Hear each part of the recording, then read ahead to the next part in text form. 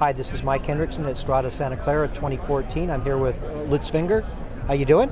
I'm doing fine. How's life? Been very good. So you're at LinkedIn recently, like last 3 months or so. Absolutely. And you just finished writing a book, and it was for O'Reilly, which is nice. And it's called Ask, Measure, Learn. Yes. 3 words. 3 words, only 3 words. As a title. That's very unique. And so let me ask you, that is a really unique title. How did you come up with the idea of that as a title and the concept of the book? Well, we're here at the Strata at a big data conference. 20% of this is technology, 80% of this is big air. So a lot big air, a lot of big hype. Like people saying, "Wow, this is great data. It solves world problems." I built a company who works with big data. We collect a lot of social media data and we analyze it for governments. So we have a lot of governmental clients. We have as well a lot of NGOs. Olympic Games, we're doing Sochi at the moment, FIFA and so on and so forth. And in that work I realized that people, you go to people and they say big data gives me big solutions. But they don't know what those solutions are. They kind of just say okay, now you have the data, solve it, do it for me. But the trick is actually not the data, it's not the technology, and I don't want to discourage anybody, it's great the technology with Hammer, it's great the data. The problem is actually the question, what do you want to solve with that? Yeah. That's the reason why my co-author, who is the Dean of Cornell Business School, Sumitra Jutta. And who's this? Sumitra Jutta, he's my co-author. Okay. He's the Dean of Cornell Business School, and myself, we came up with the concept of ask, measure, learn, and that area. Ask is the most important. It's trying to understand what you want to do. Measure, find the right data, find the right metrics, and learn from that. Apply machine learning or organizational change or whatever it is.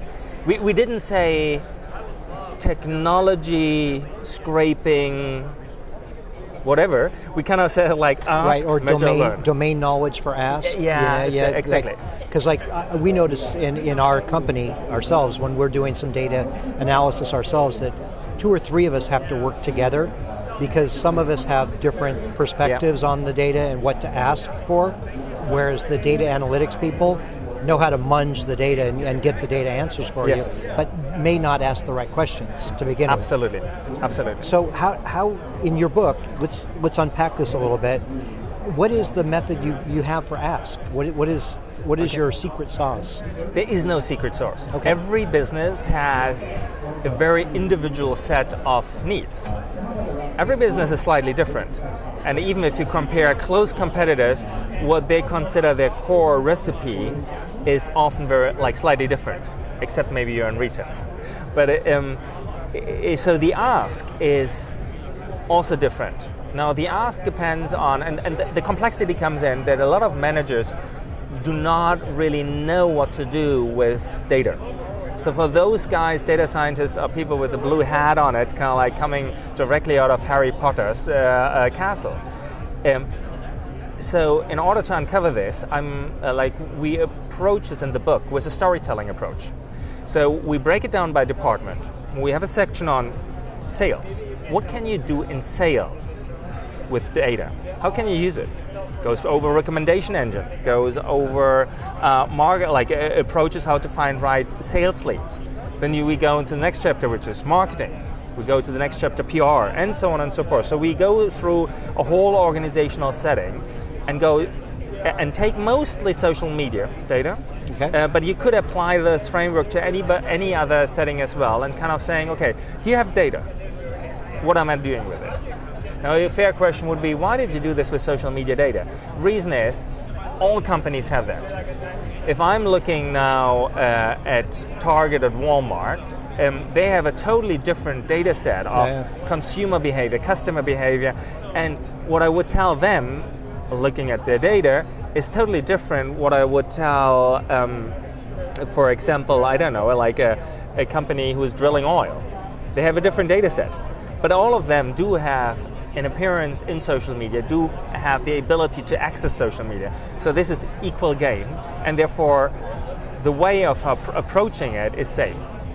So you're taking a holistic view of an Absolutely. organization, so everyone's involved in Yes. this. And so your message really is to an organization that everyone in your company should be involved with big data? Absolutely. I mean, I think everybody should be involved with data no matter what. The way I wrote the book was actually being involved with data, not because it's the content of the book, but as well as I got the reviewers from O'Reilly. Afterwards, I ranked them, I stacked them, I changed the whole order of the book by putting the best chapters first. So the Ask chapters are first? Like there is a whole idea of the how Ask, Measure, Learn works, and then there is the storytelling, and people liked a lot the storytelling approach. So the storytelling actually first, and the theory comes last. Okay. So if there's one message that you could give all these people that don't know what the book is about and they haven't listened to this video, what is your, I guess, elevator pitch for why people would consume this book? Because the answer is 42. It's 42. That was probably a little bit too quick, but it's true. It's 42. It's 42. Like, so where does 42 come from? Like you probably know, the way you're smiling, I assume that you know. To me, 42 is Jackie Robinson. Jackie Robinson. So I went to athletics right off the bat, and Jackie Robinson was number 42. And they retired his jersey from MLB, and on one day a year, everyone wears 42. Well, to the European audience now, the European audience, and you're like, you can tell I'm German. To the European audience, 42 means Douglas Adams, The Hitchhiker's Guide Through the Galaxy. Okay, yeah. So in that book, they try to solve the problem of life, the universe, and everything. And the answer to that problem is 42. Okay. Now, at the moment, we understand that data is value.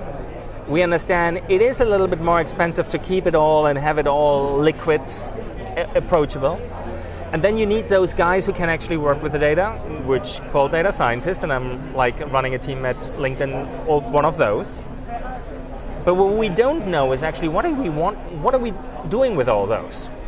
And very often they want us to do everything. And the answer to that is 42. So the 1 minute pitch is, or the 1 second pitch the answer is, don't go for 42, go for the real question. And that question you only find if you ask yourself what to do with the data.